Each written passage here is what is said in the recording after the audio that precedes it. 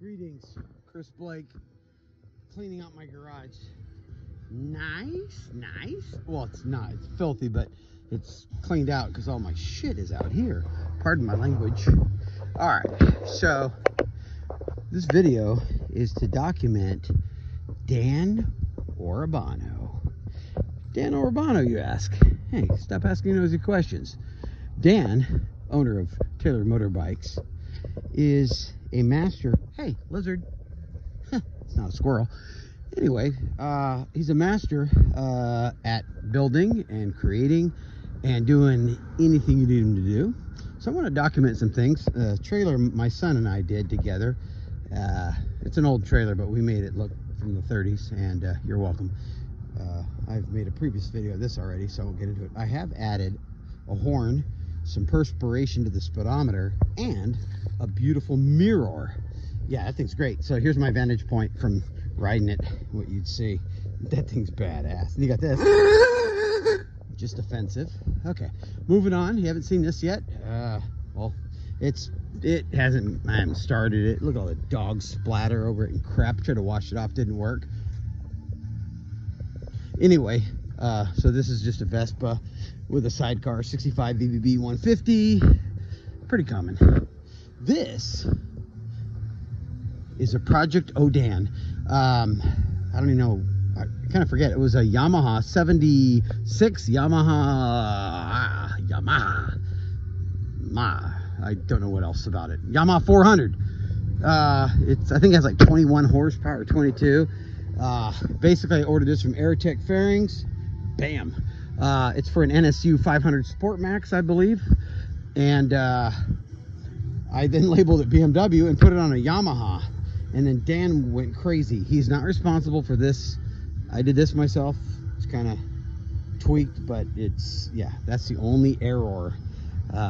That's right there is bondage cracking. Anyways, Dan took the tank, stretched it, added I think an 1.5 inches to it, built in a BMW speedometer, which only has 1.7 miles because I haven't driven this thing that much. Excuse me, ridden. Got I think this is called a Monza. I don't know. It looked correct. And then Dan made this swiveling light, which is actuated by a thrust control modulator BP 105-11 or something. And it basically has a thing in here, and it goes like that and blah blah. That is not the ignition. That is a start button. That is a key that actuates the start button. These are switches for things. It's been so long I forget what those are for, but they're switches. Yeah, that's pretty much it. It's a 400 two-stroke. I made this custom. Oh, I took it out. I put a piece of wood in there. What the hell? Oh, I haven't put the baffling in. But anyways, basically, I made it into a BMW 57 dustbin racer, but I don't even know what you'd call that. Or call it. It's a desecration added up to be badass.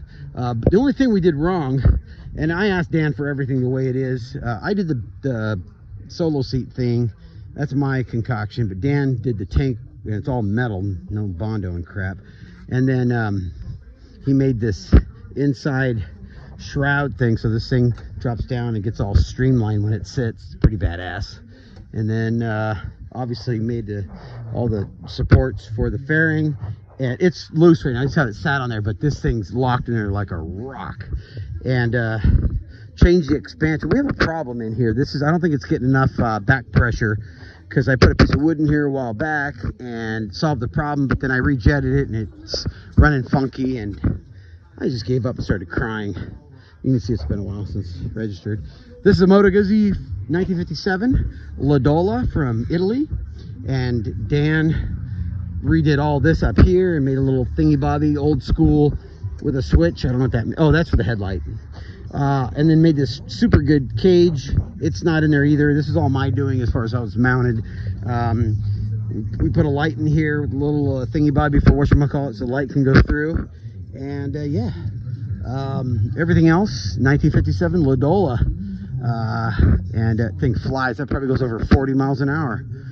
This is a 27 Toro LC Confort. It's all stock. That's my first restoration I did I don't remember when I did it, but it was a long time ago. This is Dan's whole thing. Dan fabricated this entire thing, badass. I came up with the design I wanted. I wanted the Ivor Johnson tank from 1915, but we stretched it, and I added a bunch of accessories to it. Dan made everything for it. Dan put a disc brake on this thing. It didn't get the results I had hoped for, and he hoped for, but we didn't know. Anyways, I bypassed the brake, and now it's got front and rear drum brakes. It's got a delicious dark chocolate, which is Hershey's best. Seat, Messenger, period correct.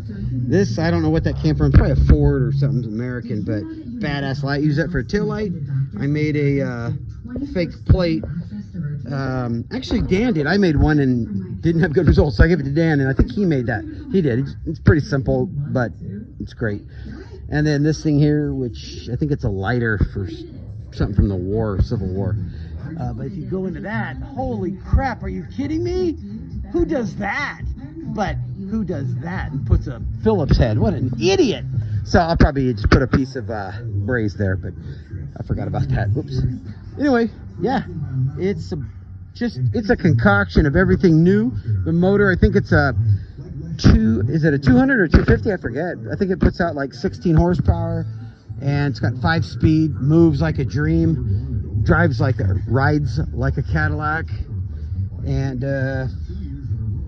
yeah, I got a light. I don't know what this came from, and then Dan made these badass stainless mounts. Look at those suckers. It's bad.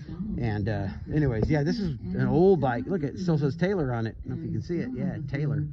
But Blake Brothers, I just put the things on there. This came off a Rolls Royce. It's an oil pressure pump. You got a pump in the back with no tips. So that won't do any good. The chain is off. I don't have my adjuster on there, so that fell off. Got a Speedo from a bicycle. I don't know if that's pre-war. Yeah, it looks pre-war. And then Dan made this machine gun style little thing and little accessory. What is that? Are you kidding me? Is that a bee? Dang, it's a Blake Brothers bike. So got all this shit up here. Doesn't do anything. There's plugs. Got a choke right here. That's the where's my that's a choke. And then you've got yourself a Dole. I haven't polished that for a while, but shifter. There's the clutch. Pull it in. Shift the gear. You're good. It's got period correct pedals, all kinds of bull crap, of course, alarm, and yeah, that's pretty much it. So you don't need to see that. There's my building over there.